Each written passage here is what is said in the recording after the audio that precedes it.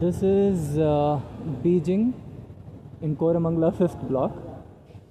I'll show you what food are available over here. This was the table we booked, and this is the place, how it looks like. I love this background. It had bamboo trees, and then this is how the seating will look like. So if you guys want to come here, you can chill out and you can have a good time.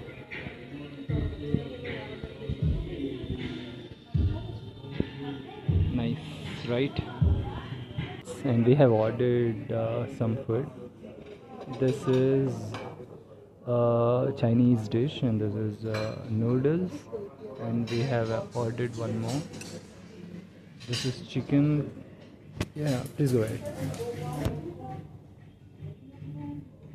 This is chicken koi ko something, and if you order above $6.99, then you can scan this QR code and you'll be getting an additional dish, which is chicken lollipop or fried wonton. So these are the foods we have ordered. Okay, I'll taste this and I'll let you know how it looks like. This is mixed koi tio.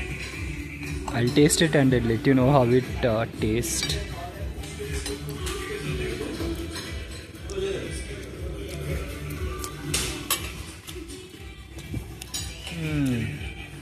It tastes good. So they have added chicken and then some wheat flour kind of thing and cabbage. They have also given that complimentary, which is drumstick chicken. I'll let you know how that looks like. So this is chopsy. They have given noodles, which is soaked in soup, and then chicken added to it, and it has the other regular flavors from Chinese, that is capsicum, coriander, onion leaves, and those kind of stuffs, and it tastes good. It also has tomato kind of tango flavor. Okay guys, I'll come with the next dish then. This is chicken drumstick, or we can call it as lollipop, and we have added good amount of sausage on it. Obviously it's a Chinese restaurant, so we can see this in this foil.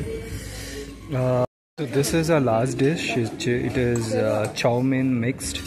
So even this is noodles, but not with sauce. So it's a dry noodles, soft one. If you ask, they'll also provide you fried noodles, but we selected soft. It also has chicken and the regular stuffs, which is capsicum, carrot, and here and there we can see egg also on top of it. So this is how it is.